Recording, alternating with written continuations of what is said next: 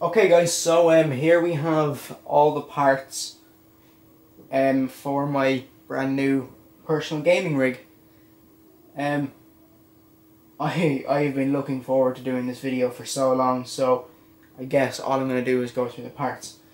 So for my CPU I went with a Ryzen 3, and I know I'm sure a lot of you were expecting like a pretty high-end system when really this isn't bad. The reason I went with a Ryzen 3 is because all I have to do from there is buy a Ryzen 7. I have an AM4 motherboard, therefore it's just upgradability from there. That's what I did. I basically future-proofed it. So this can do me until I have the money to be able to put the money aside to get the highest end, maybe Ryzen 5 or maybe a low end mid-range Ryzen 7. I don't know. Yeah, so we have my Ryzen 3 1200. I have a ID Cooling FrostFlow, the FrostFlow 120.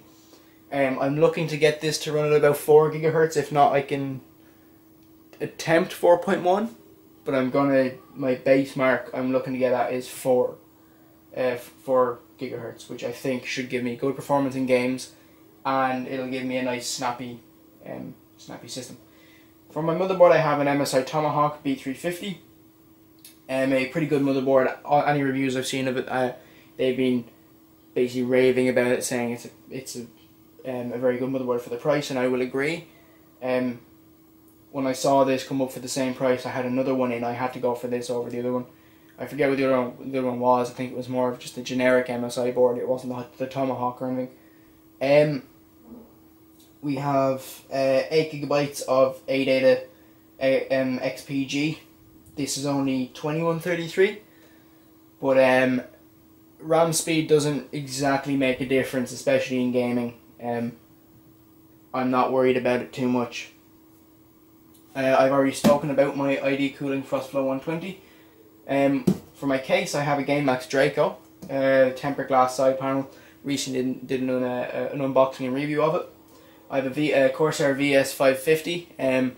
Someone was already saying that it's not a very high-end power supply, and I agree with that. It's not high-end, but it will get the job done more than sufficiently, and it will perform good. It's a good, sturdy power supply, just as good as any of the other ones I've used, like the Aerocools or whatever. It's just I didn't want to spend too much on a power supply, because I'm used to buying the kind of budget-oriented ones, not the ones that will blow up your system. These and the Aerocools and all that.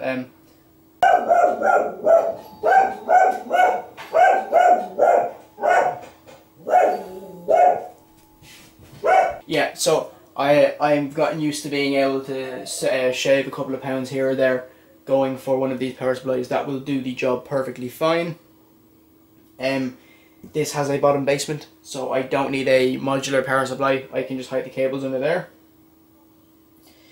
I will move on to storage, which I have here, and they're not pretty at the moment, but I have two 160 gig Intel SSDs, and that should be enough storage for now. If I run out of storage, I do have a 500 gigabyte 2.5 inch hard drive lying around that I can use. I'm not really looking to use it, but if needs be I can throw that in.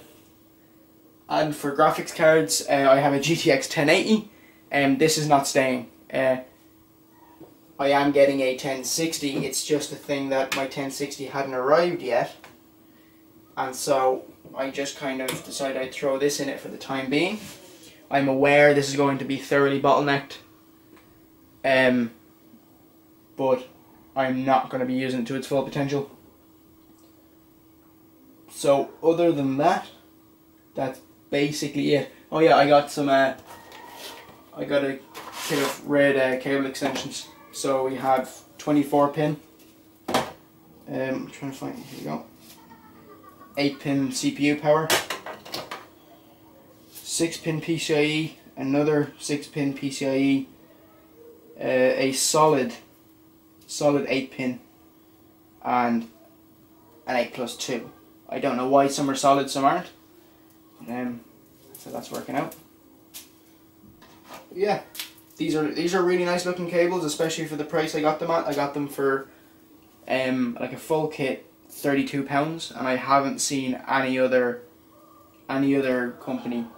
These are made by Up Here. I actually I used a CPU cooler from them not too long ago, and it was decent. I mean, for the price, it was pretty good. But these are incredibly well priced, and I went for them just because I didn't want the ketchup and mustard in such a nice build.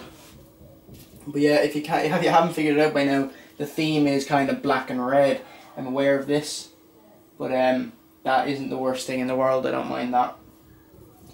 Everything else will tie in perfectly fine. And also, I'm going to be painting my SSDs. These are sanded down at the moment. That's why they look kind of weird in some light.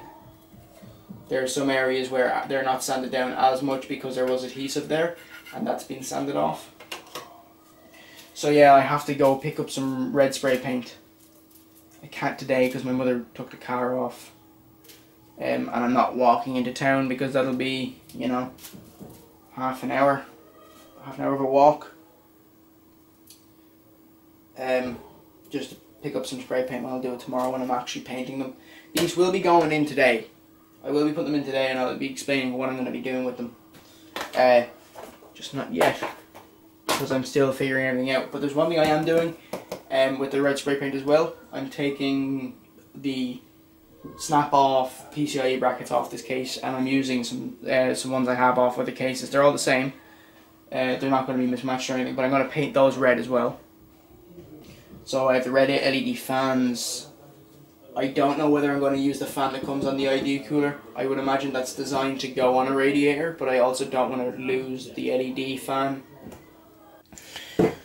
Here I have my MSI Tomahawk B350. Take it out of its box.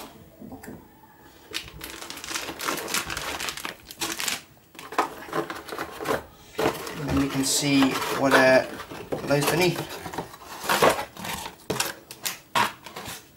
There's nothing in that bit. Driver disc. Some form of, I would imagine, for warranty. Quick installation guide. Something talking about memory modules. And then your user's guide. Those on the ground. We have our two SATA cables, one that's straight to right angle, one that's straight to straight. And we have our I/O shield. That's all that's in the box. That's usually all that you get in most motherboard boxes, unless you go for a very high-end one. But this is the basic, all that you'll actually need.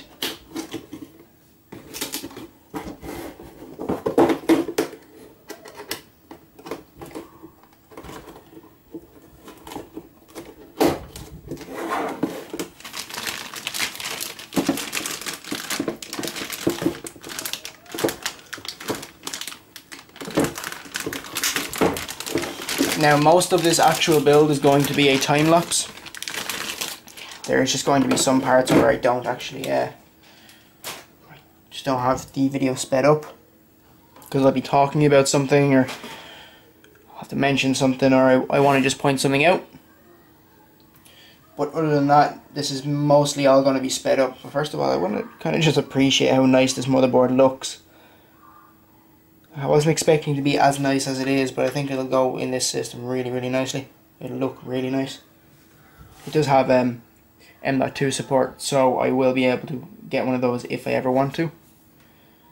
But yeah, this should be really nice. So, time to speed everything up.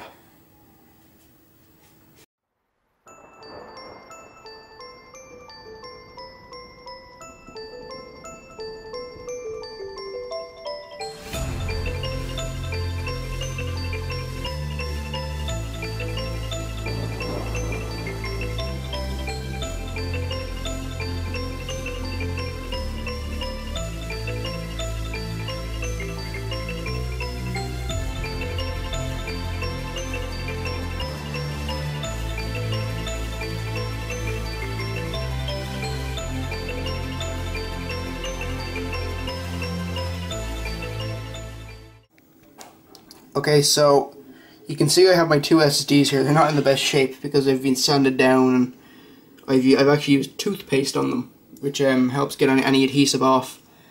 That was still there. It's not there anymore. It actually worked pretty well.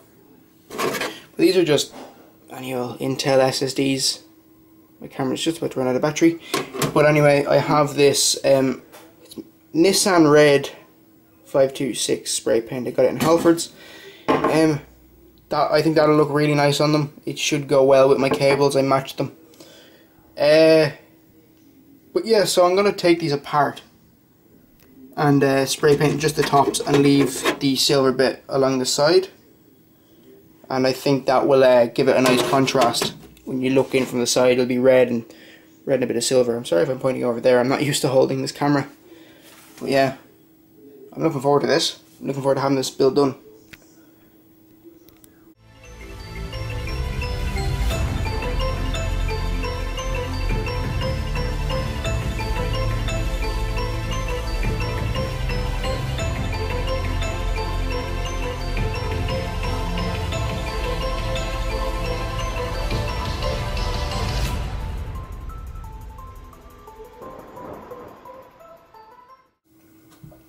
So here are the tops of my SSDs. They came out looking alright. I mean, the paint didn't turn out as like spotless as I wanted, but they sure did turn out pretty nice. It's quite a nice red. So now what I have to do, can you stop attacking stuff there? Thank you. Yeah, just need to put them back together. So I have my screws here. I'll get the screwdriver. So let's do this.